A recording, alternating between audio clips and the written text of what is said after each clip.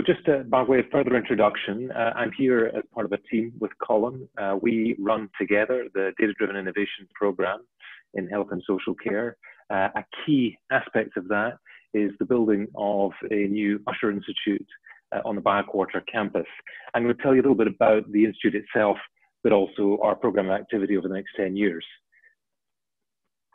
Now, you've heard a bit about the Sea Region deal already. It's £1.3 billion of investment in the region. Almost half of that is going to deliver a data-driven innovation programme. It brings together UK and Scottish government priorities with our local authorities and all the higher education authorities. And Edinburgh University is very much taking a lead role in the delivery of this programme. We want to draw inward investment to the region, stimulate entrepreneurship, and ultimately facilitate economic growth across the region. The programme, the wider programme, has the ambitious challenge of becoming the data capital of Europe over the next 10 years in doing this. My focus is on health and social care, and although the new Usher Institute is going to sit at the heart of the BioQuarter campus, we very much are a network of innovation hubs, bringing together data science through the Bayes Institute, agri-tech through Easter Bush, the wider impact of data-driven innovation on society and the finance sector through the Edinburgh Futures Institute. And we're ultimately underpinned by a £100 million investment in a new facility called the Edinburgh International Data Facility, run by the EPCC, Edinburgh Parallel Computing Centre in Edinburgh, who currently hosts the UK supercomputer infrastructure. And this facility is going to be really fundamental in terms of delivering our programs.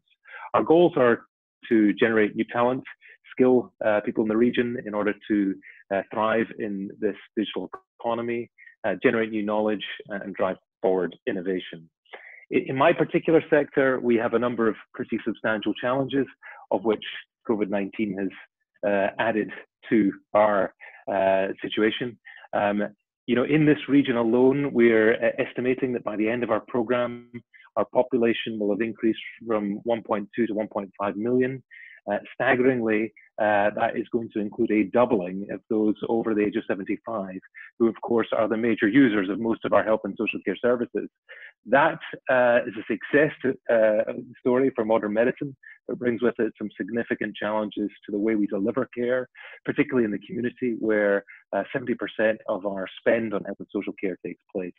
How does data solve these problems? Well, it starts by ensuring better communication between primary, secondary, and social care in order to tackle age-old problems like delayed discharge.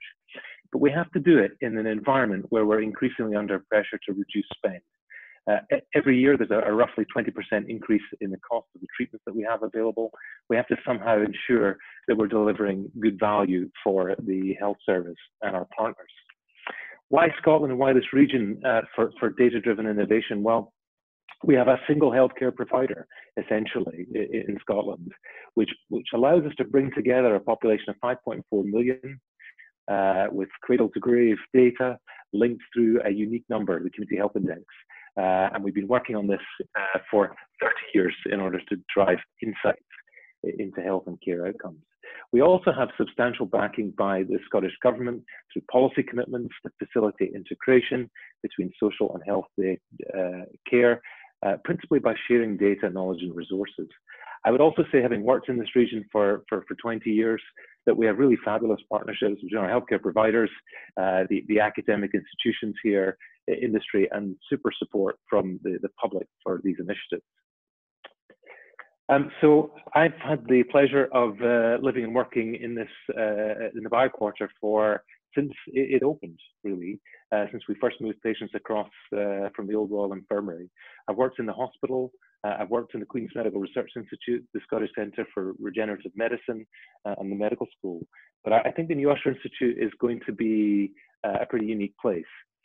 Our goals are to bring together the wider public sector, private sector, and third sectors to stimulate data-enabled improvements in the care, health and care of people in our region and beyond.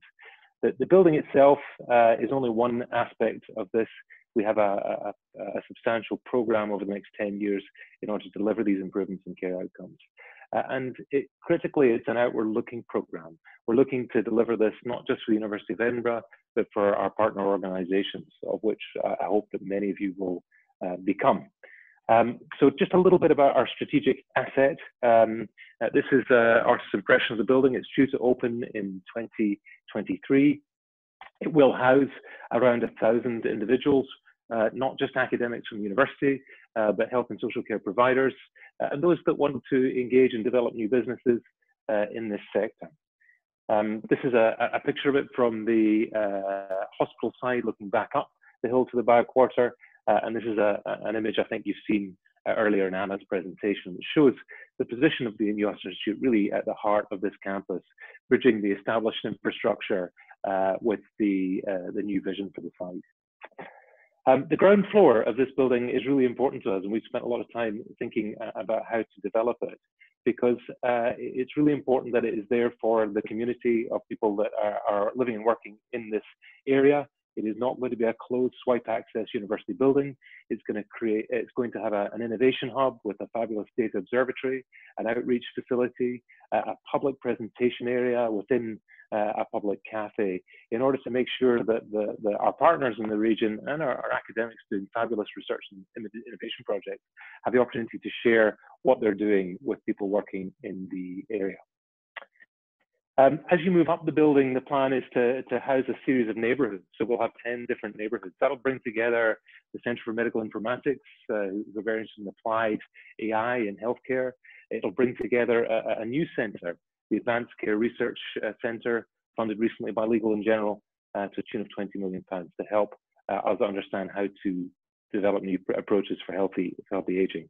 We also have some really important Health Data Research UK innovation hubs like Breathe, as well as established groups that are going to relocate to the campus, including the Edinburgh Clinical Trials Unit, the Centre for Population and Global Health.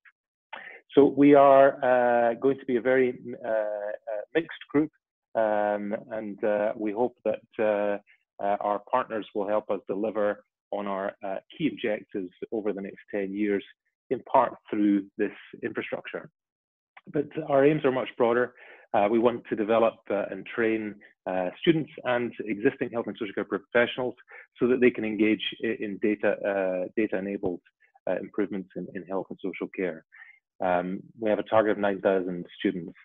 We also aim to bring in significant additional investment over and above the £100 million that we have secured for this program in order to drive forward particularly applied and interdisciplinary research that will impact on patients, not just in our region, but much more broadly by demonstrating the value of data-driven innovation to our global healthcare community.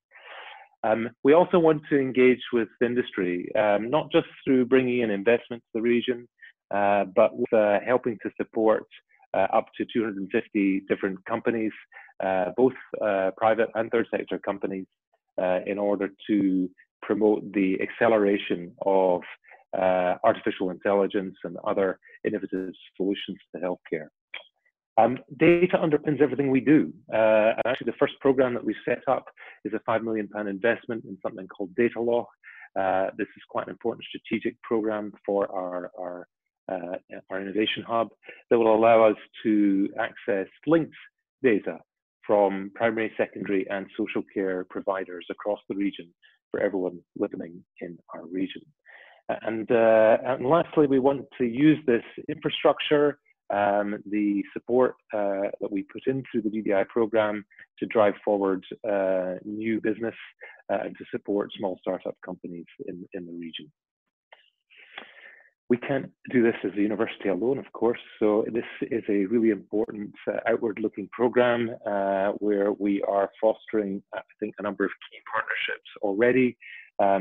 First and foremost, we signed a strategic plan with the Chief Executive of NHS Lothian at the beginning of February last year on how the data-driven innovation program is going to work with all the health boards across the region.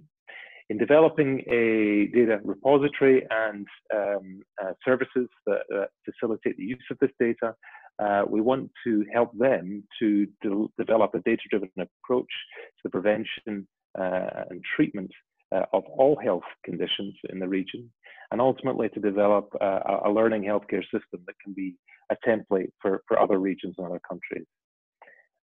I was going to tell you a little bit about some of the challenges, some of the programs that we have set up in response to these challenges.